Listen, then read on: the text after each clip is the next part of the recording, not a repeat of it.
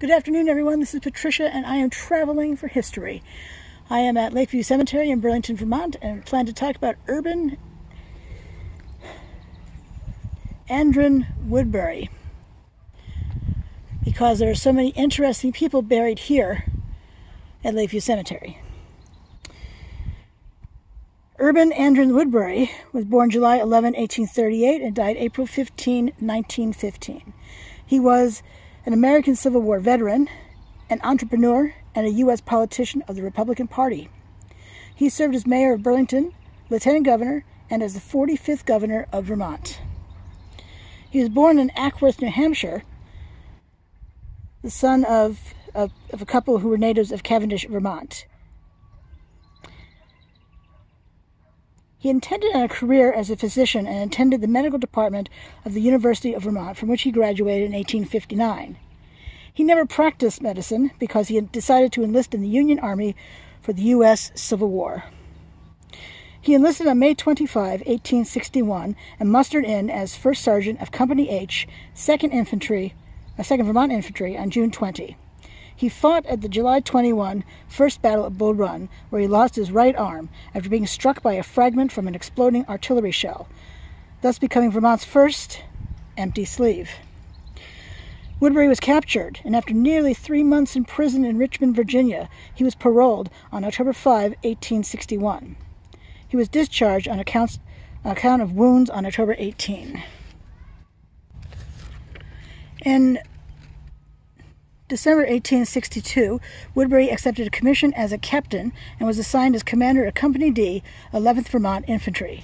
He transferred to the Veteran Reserve Corps in June 1863 and resigned from the service March 27, 1865. After returning from the war, Woodbury settled in Burlington and engaged in the lumber and hotel businesses. For 19 years, he was manager of the Booth Lumber Company of Burlington, and for 35 years, owner and proprietor of the Van Ness House, a hotel he enlarged twice, enabling it to accommodate 400 guests. In fact, here is a picture of the Van Ness House. At the time of his death, he was president of the Mead Manufacturing Company, the Crystal Confectionery Company, and the Queen City Cotton Company. A Republican, he was elected alderman in Burlington's second board in 1881 and 1882, and he was president of the board in his second year. To be elected alderman meant he was a member of the city council. From 1884 to 1886, he served as a colonel on the staff of Governor John L. Barstow. He was mayor of Burlington in 1885 and 1886, and lieutenant governor from 1888 to 1890 under Governor William P. Dillingham. He served as governor from 1894 to 1896. In 1898, he was appointed by President William McKinley to a commission led by General Grenville Dodge, which investigated the conduct of the War Department in the Spanish-American War. Woodbury was active in Freemasonry and attained the 32nd degree of the Scottish Rite. His other fraternal associations included Freemasonry, IOOF, Grand Army of the Republic, Military Order of the Loyal Legion of the United States, Sons of the American Revolution, and Knights of Pythias. Woodbury was also an early member of the Green Mountain Club, which was established at a meeting in the Van Ness House in 1910. Woodbury became ill in early 1915, and in February he traveled to the Battle Creek Sanitarium in Michigan to seek a cure. He suffered several strokes soon after beginning a course of treatment, and after it was clear he would not recover, Woodbury asked to be brought back to Burlington so he could pass his final days at his home.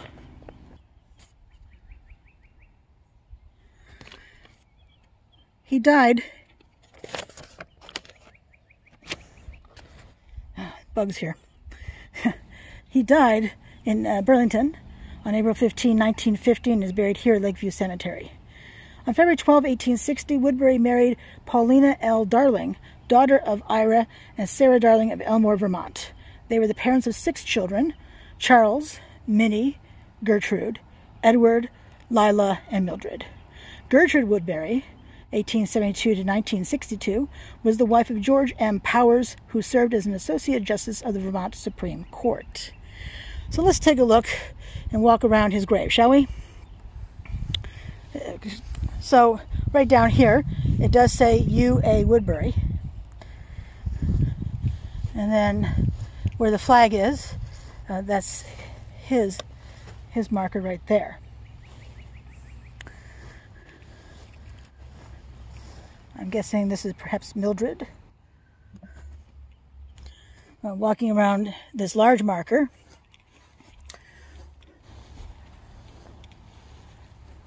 We see that Minnie, daughter of, is buried here, the one I thought. She died in 1942, as we can see. Look at that lovely detail right there. Isn't that beautiful?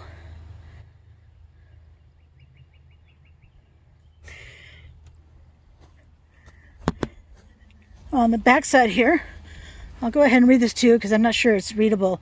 The sun is in my eyes, so I can't really see the screen.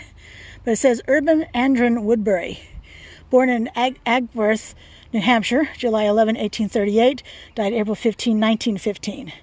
While Sergeant, 2nd Vermont Volunteers, lost right arm at First Bull Run, July 21, 1861. Taken to Richmond prison and later exchanged. Captain Company D, 11th Vermont Volunteers, 1862. Honorably discharged U.S. service, 1865. Governor of Vermont, 1894 to 96. Paulina L. Darling, his wife, born in Morristown, Vermont, December 6, 1842. Died June 10, 1934. And then, as we come around this side here,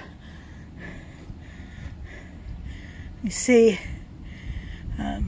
more people born in Cavendish, Vermont, Bolton, Canada, and this monument was erected by Urban A. Woodbury. You can see at the bottom there. If you're going to come to look at his grave, note how close he is to the lake. Also note that interesting marker right there. I haven't done that person's history quite yet, but he is coming along. So this is the second to the last path. And as you might remember the pauper graves, excuse me, not the pauper graves, the children's graves. I'll put a link in the description below.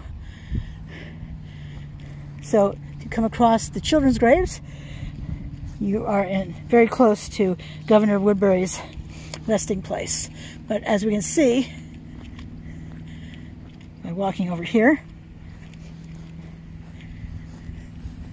although there's not an actual road right there, there is one more level down. So this is the you can see over here though that there is a roadway.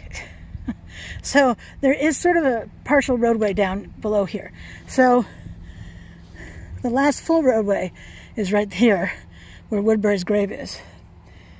Near the General Stannard grave, I've already done a video on him, so nearby. As I pan over here, you can see Woodbury is nearby to the generals. Alrighty, well thanks so much for coming with me today. I appreciate it. And you have a great day, and until I see you to the next one, have a good one. Bye.